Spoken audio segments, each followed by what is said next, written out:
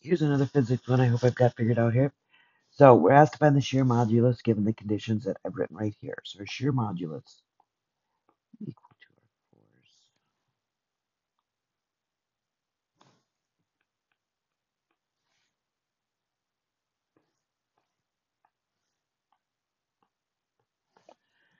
force. Okay, so our F is the cosine theta.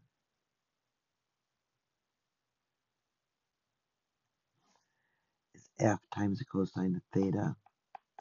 So this will be 1375 times 0.99. That was 1361 newtons. Okay, and the strain of it will be the tangent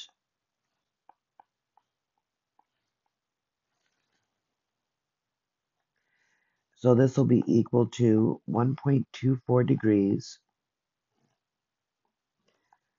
times pi times radian of 180.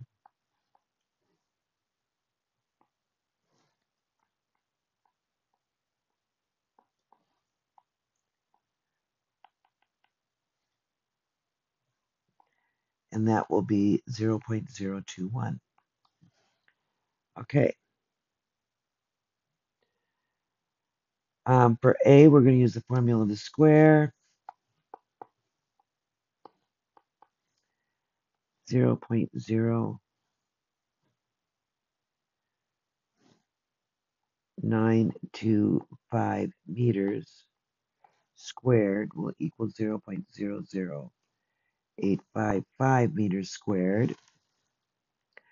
Now we can use our beginning formula. So now that we've got all this, let's go use our beginning formula. So S will equal 1361 newtons over 0.00855 meters squared, and we'll have that 1 over 0.021.